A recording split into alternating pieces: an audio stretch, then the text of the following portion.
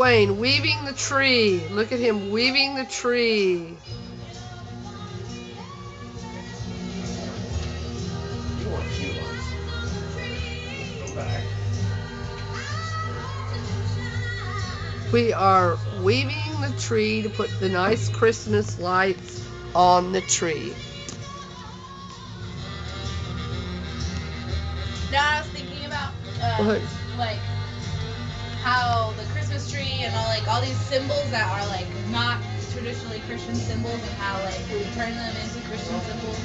Like I was thinking about the tree and what it represents and like it's like this Norse thing that's supposed to represent eternal life because the evergreen stays green all year. The thing about it is though, eternal life is Jesus. Yeah, we have eternal life through salvation of Jesus Christ. It's not co-opting. Yeah. What's the second most suitable color to green?